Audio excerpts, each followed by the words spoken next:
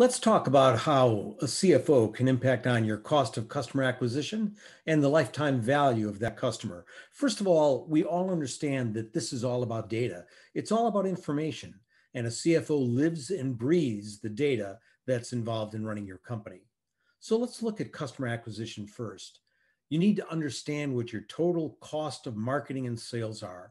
So, such things as the money that you're spending on your digital marketing, the amount you're spending on brochures, on advertising, the amount you're spending on marketing salaries and bonuses. And that's all included on whether you're hiring somebody on an outsourced basis or whether you have existing staff internally.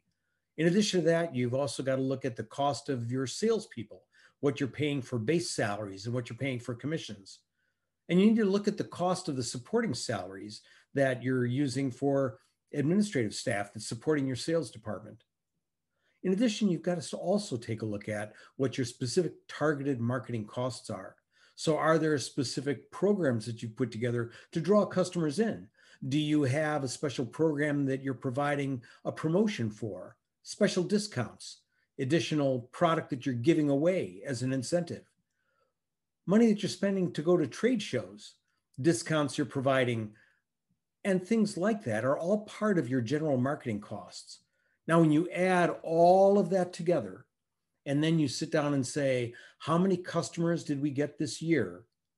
And divide the total amount of marketing and sales dollars by the number of customers that you've received, that will tell you what your cost of customer acquisition is. But there's another piece to this that's even more important, and that is, what is the lifetime value of your customer? The fact that you may get a customer isn't as important as how much revenue, or actually net income, is being driven by that customer.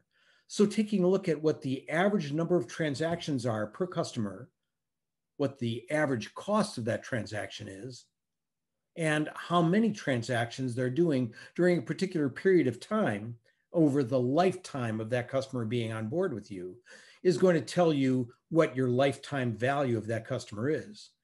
So as an example, if you have a customer that spends $500 per transaction with you and they do 4 purchases a month with you, well, that's $2,000 a month in purchases. And that average length of time that they're a customer of yours is 24 months. That means that the lifetime value of that customer in revenue is going to be $48,000.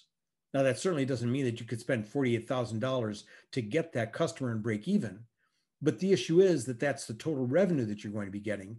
And certainly the amount you spend to acquire that customer and the net income from that customer is going to be a factor that you're going to want to consider in your cost of customer acquisition.